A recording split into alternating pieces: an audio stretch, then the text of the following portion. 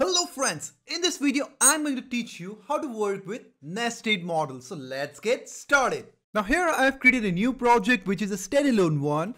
Well, you can go for the ng modules one too. Now I have titled it as nested model and cleared everything from the CSS and all other stuff which was there earlier on.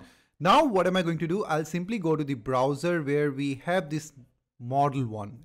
You simply need to go to ionicframework.com, or if you do not know, you can simply search for Ionic docs and you will get the source link. The first one, click on that, go to components and search for Ion model.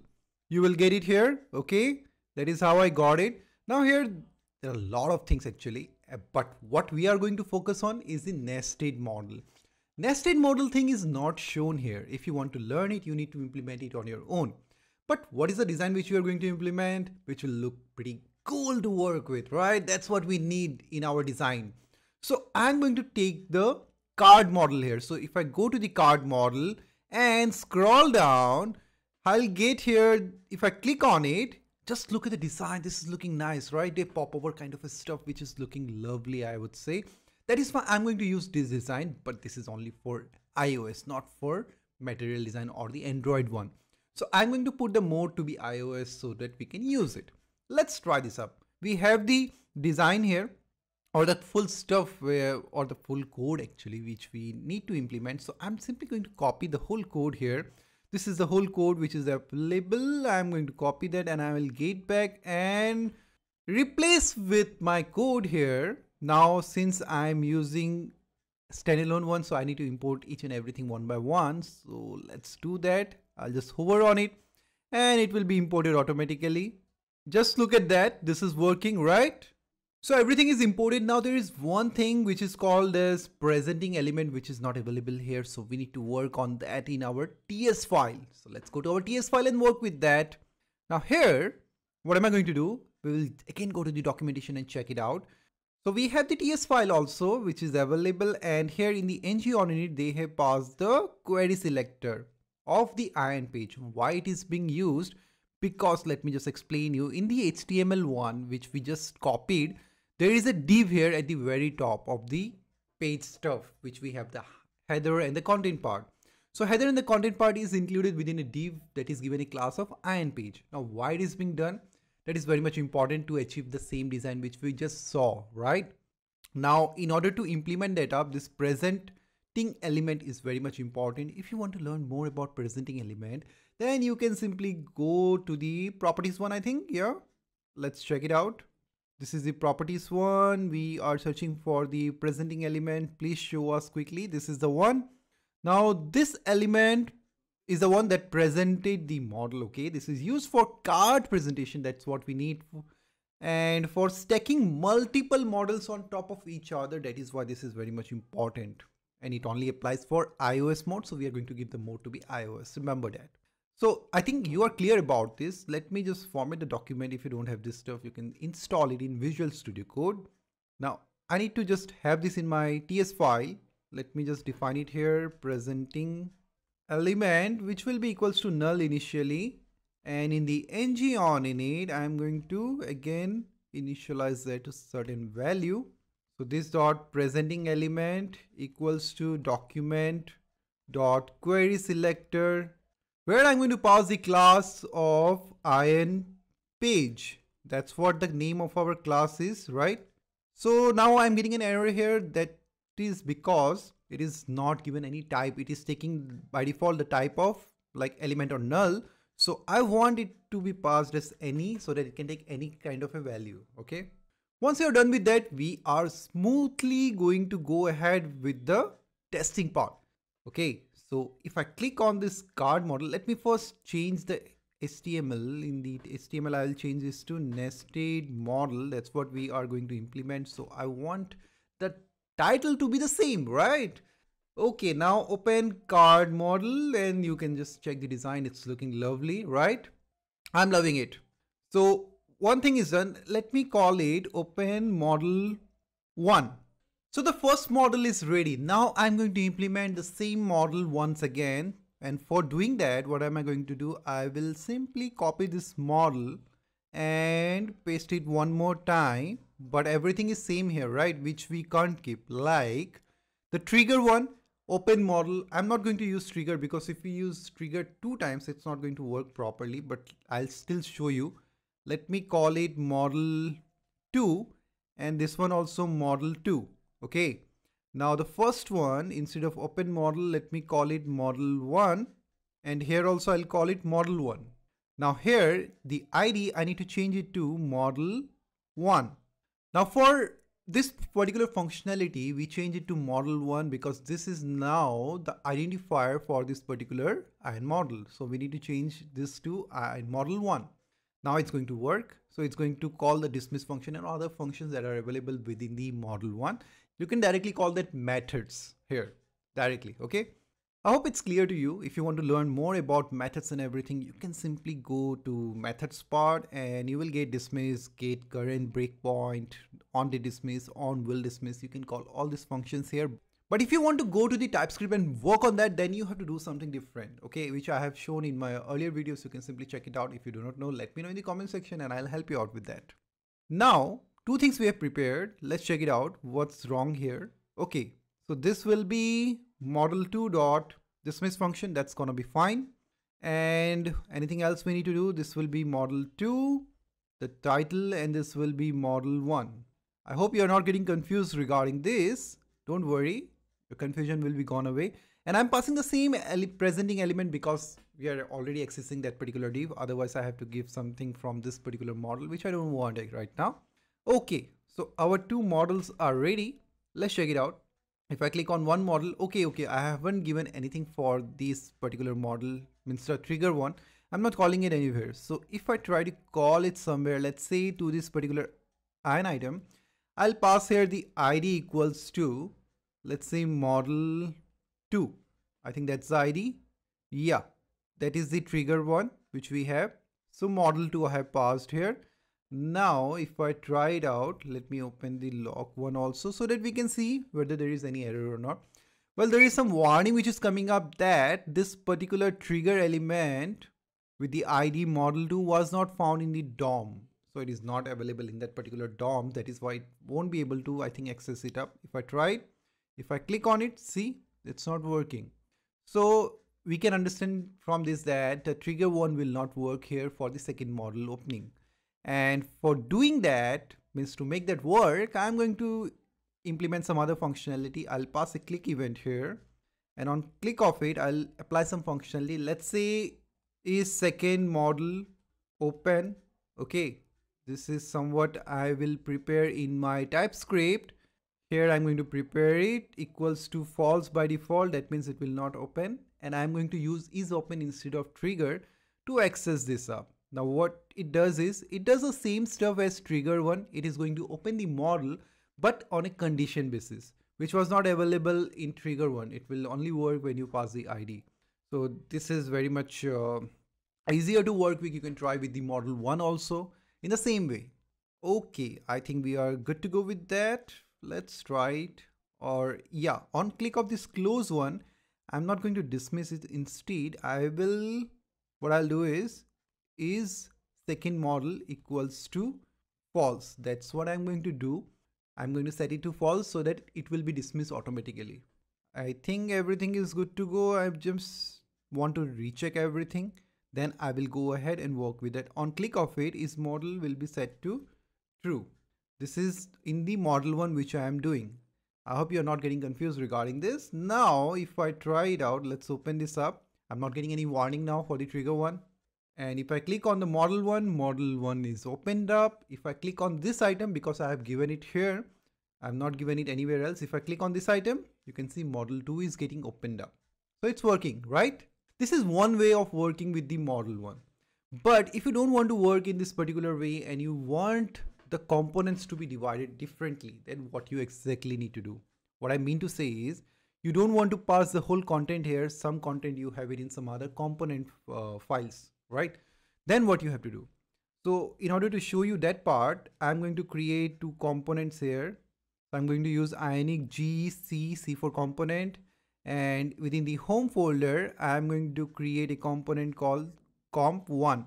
I'll hit enter. It will be created here. Okay, this is the component 1.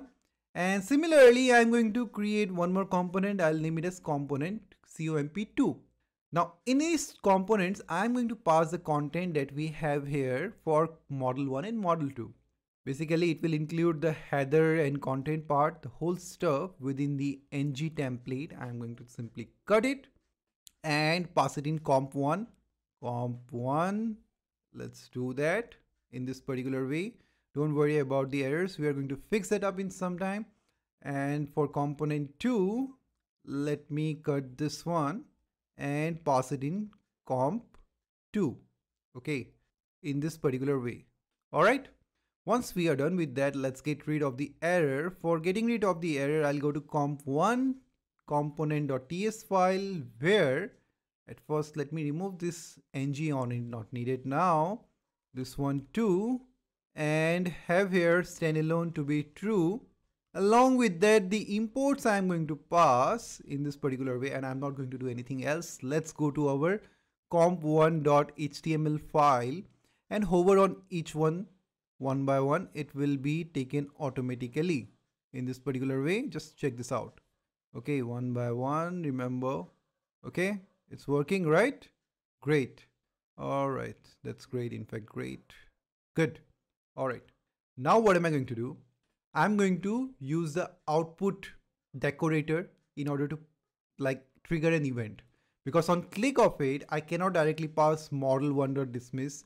I have to access that particular model 1, which is not available here, right?